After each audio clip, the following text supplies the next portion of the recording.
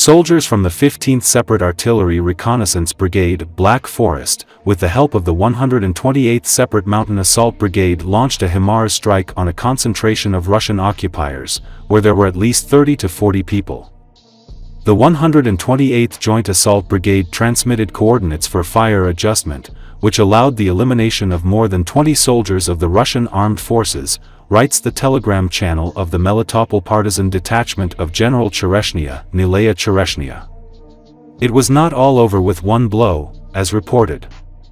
The Ukrainian military launched a second strike during the evacuation of the wounded and the collection of the bodies of the dead occupiers, using an evacuation group, several civilian cars and a truck. The video shows the use of cluster munitions to hit an evacuation group near the village of Tavria, Vasilievsky district, Zaporizhzhia region.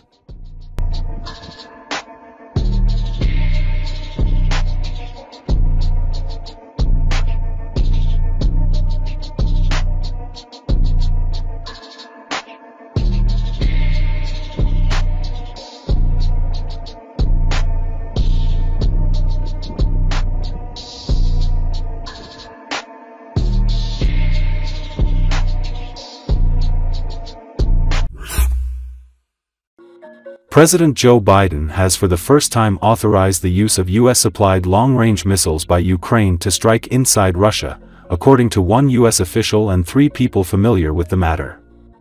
The decision is a major US policy shift and comes as Biden is about to leave office and incoming President-elect Donald Trump has said he would bring about a swift end to the war and has expressed skepticism over continued support by the United States. The weapons are likely to be used in response to North Korea's decision to send thousands of troops to Russia in support of Russian President Vladimir Putin's invasion of Ukraine, according to one of the people. The official and the people familiar with the matter were not authorized to discuss the decision publicly and spoke on condition of anonymity.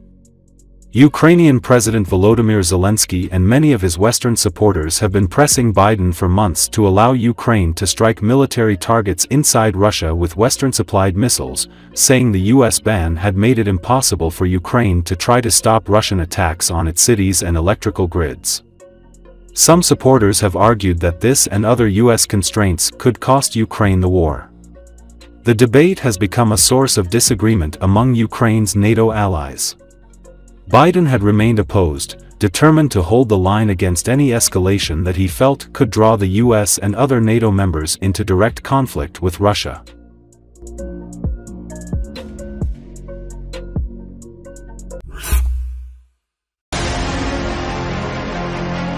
Ukrainian military political analyst with the information resistance group Alexander Kovalenko believes that Putin will never agree to Donald Trump's plan to freeze the conflict along the current front line. Let's look at the situation from the Russian perspective and their violated constitution, which claims Kherson, Zaporizhzhia, Donetsk and Luhansk regions as part of the Russian Federation. The question arises, can the Russians fully capture Kherson, Zaporizhzhia, Donetsk and, of course, Luhansk, where they are still struggling in Bilohorivka in time for Trump's inauguration? I don't think so, said Kovalenko on Espresso TV. According to military political analyst, Putin will never agree to Donald Trump's plan to freeze the conflict along the current front line. Putin will face questions. What have we agreed to if part of our so-called territories is under Ukrainian control? Therefore, Donald Trump will have to fulfill his promise to supply Ukraine with more weapons than the Biden administration did, Kovalenko emphasized.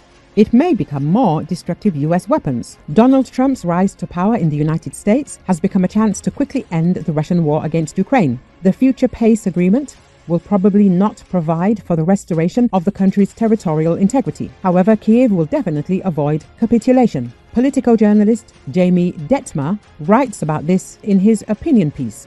He claims that not only in the West, but also in Kyiv, there is a secret relief that Trump, once in power, could quickly put an end to the Russian aggression. Ukraine, the author notes, will have to sacrifice not only part of its territory, but also its plans to join NATO. Without these points, Moscow will probably not agree to end the war. Some call it a lousy deal, and it is. In fact, it will undermine confidence in the West. And it is a crying shame that we are where we are. But if you spend decades cutting your armies and your defense industry and you don't draw mandatory red lines, that is exactly what happens. Detmer writes, He warned that Putin's impunity in this story would inspire all the world's autocrats, showing them that they can do whatever they want, that they can undermine the foundations of the world order. The world will definitely not become safer, but there is no other alternative, unless it is a perpetual war in which the Western powers either become warring parties themselves or at least put their economies on a war footing to supply Ukraine with much greater volumes than they do now. That is the harsh reality, the article says.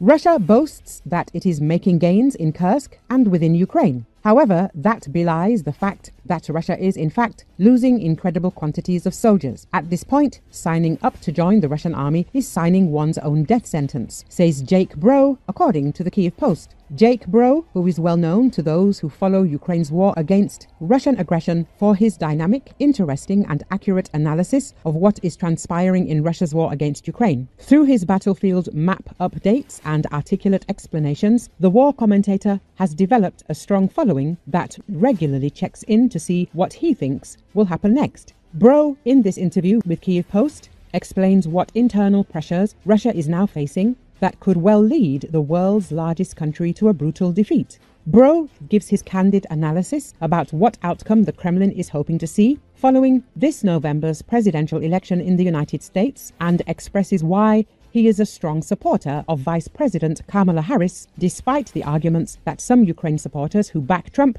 make to argue that the former president would do a better job of helping Ukraine to win. Formerly, Bro was a nuclear and missile operations officer in the United States Air Force for 6 years, where he was in charge of the operations, maintenance and security of the Minuteman III intercontinental ballistic missile system. Currently, Bro is a commentator on the war in support of Ukraine and operates a YouTube channel. According to Western assessments, Russian casualties in the war so far tally up to 115,000 killed and 500,000 wounded.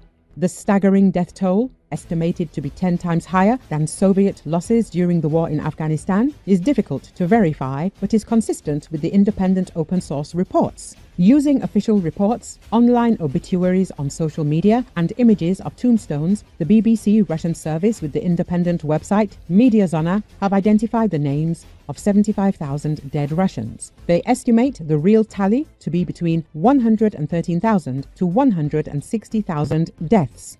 We've seen a significant increase over the past 6 months, said a spokesperson at Mediazona. There's a lot of crazy headlines, especially concerning the arrival of these 10,000 or so North Koreans. But I think that Putin has given a hard deadline to his generals. And unlike previous deadlines that they've all failed to meet, this one might not be elastic. And the reason why is I think Putin is trying to retake this territory in Kursk prior to Donald Trump taking office on January 20th. There will be talks. There will be negotiations. I'm not saying they're going to be successful. We don't know what Trump's plan really is. I honestly think he doesn't have a plan. He's coming up with it now. But Putin doesn't want to talk about Kursk. He doesn't want to talk about Ukraine giving back territory in Russia in exchange for anything else. That is a position to negotiate from weakness, not from strength. This is not what the Russians want. So at the moment, casualties are going insane on the battlefield. Just yesterday, the estimated casualty report for the Russian forces was almost 2,000 soldiers killed, captured, or wounded in a single day. This doesn't feel like progress for the Russians. They're panicking about this chunk of territory, about 1,000 square kilometers, and they want to pretend like this never happened.